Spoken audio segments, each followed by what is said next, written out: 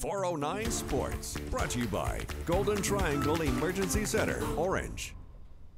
Port Arthur Memorial had an impressive showing in their scrimmage against Westbrook last week. They're going to have one last tune-up before kicking off the season at P&G next week. Here's a closer look at the Titans.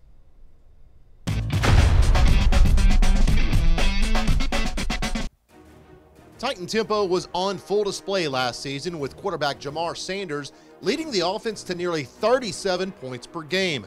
Now that he's moved on to the University of New Mexico, there are big shoes to fill in Port Arthur. You know, we try not to put it on one person or one position, trying to spread it around. We think we've got some quality skill guys, really at all 6 skill positions on the field offensively.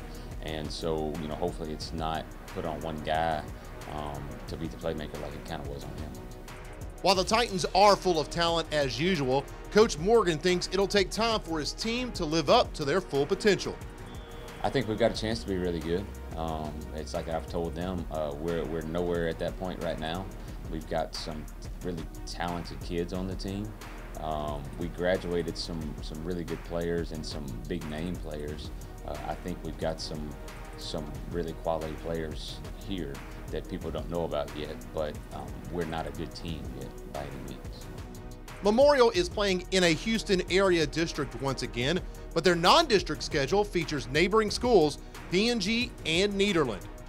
For everybody that's from this area and the past rivalries and the past games and everything, it's good to keep that on schedule as much as we can. It increases attendance, and a lot of times fans may not necessarily come to a district game even if we're playing a good team, because it's a team they don't know about, they don't know anything about, but they'll come to the P&G and Nederland game just because they're working with somebody and they're talking trash all week at work and everything. So that's fun. It's something that hopefully we keep on the schedule.